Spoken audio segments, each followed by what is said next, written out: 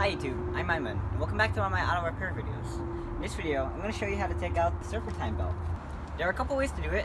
Let's go over this first one. It requires a specialty tool. This is a dedicated tool used for it.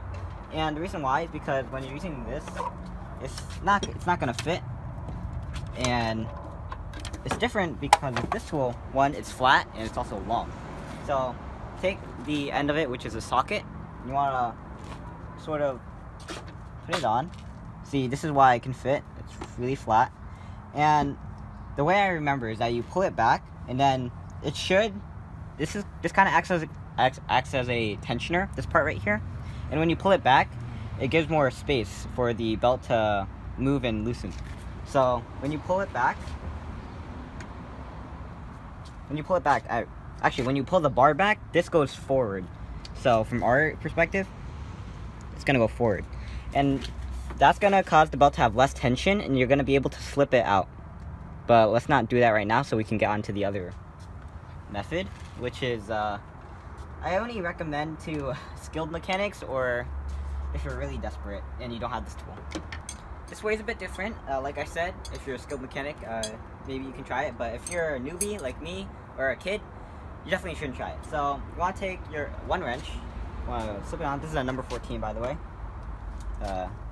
Not sure if you can see, actually.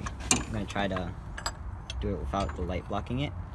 Alright, so we finally got some light in, and you have to make sure that the wrench is oriented so that it can actually go on.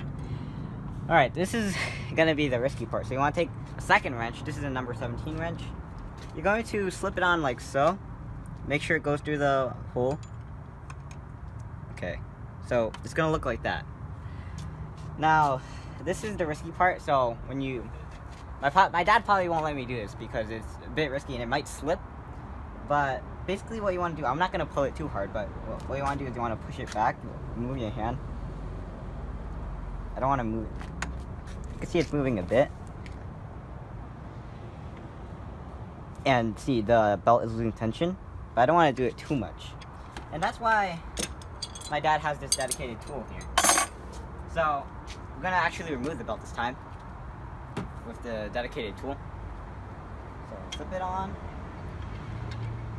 This one's way easier to get it on. Actually, I want to angle it so that it's easiest to get off. Okay. So pull it back. Just slip it off right here. Don't do it anywhere else, because this is the safest place.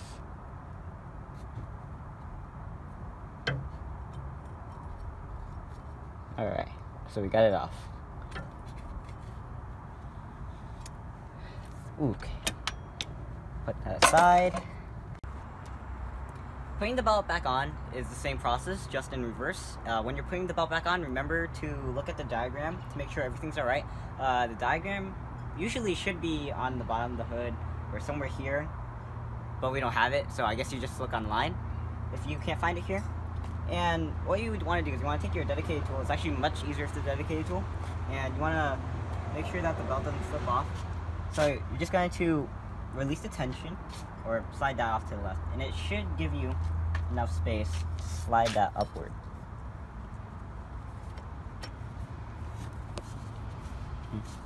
Okay.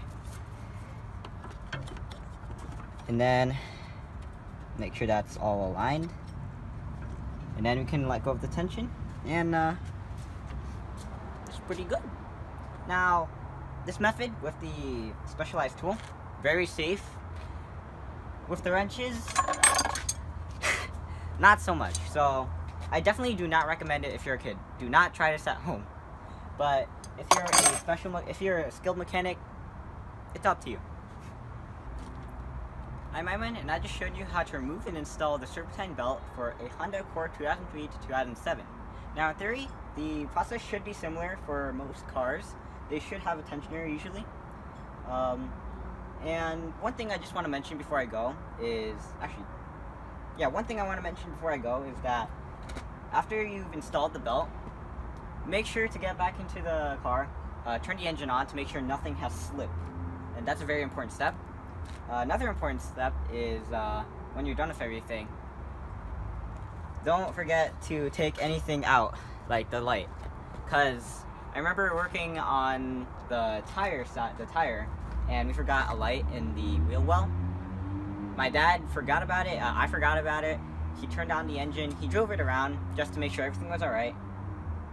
And as he was driving, he heard like this really like this weird noise. I can't replicate it, but this noise that indicated that it broke the flashlight.